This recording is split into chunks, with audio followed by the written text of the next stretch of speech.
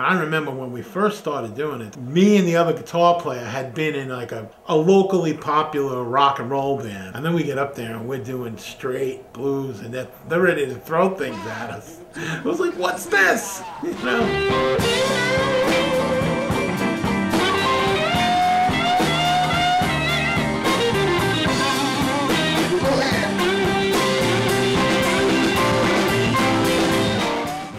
Here was, on Long Island, there were rock acts that were emulating, imitating the English pop bands that were coming, the English invasion bands. So that's why we never really were able to develop our own blues scene, like the Delta blues or Chicago blues. We had no blues scene.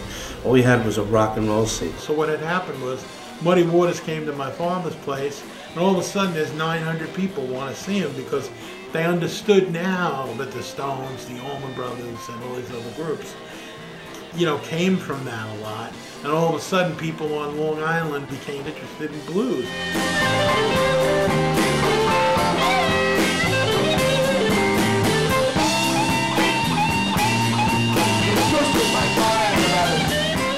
You had Little Buster and the Soul Brothers, Stevie Cochran and the Last Chance Blues Band, Sam, Bluesman Taylor, Doug Harmonica McLean.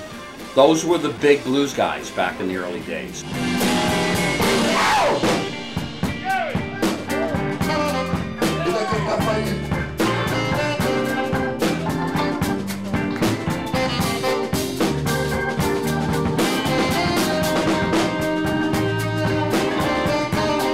In order to do this, you have to commit. You have to commit your life to it. It's not something that you could just do on the weekend, and it means a lot of sacrifice, a lot of giving certain things up, but you get a lot of great things back.